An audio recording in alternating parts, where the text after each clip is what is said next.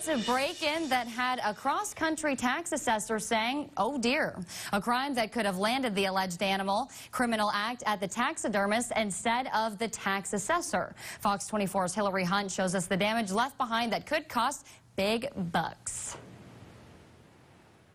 What the officers did was let her go down the hall through the jail and out the Sally Port. And Cross County tax collector Debbie Davis is all too familiar with collecting dough. And I saw him running, or her running by, and all I could see was like this top of him. But this time it came in the form of 4 legs and some fur. Everybody wants to put up a deer stand in the courthouse now instead of hunting anywhere else. Security cameras at the county court building in Wynne catching this girl busting through the window around 4:30 Monday afternoon. And I turned and looked, and I'm hollering at the deer going, no, no, no, no, and it just smashed right into the window. And as you can imagine, it's all anyone can talk about. There's all kinds of jokes going around.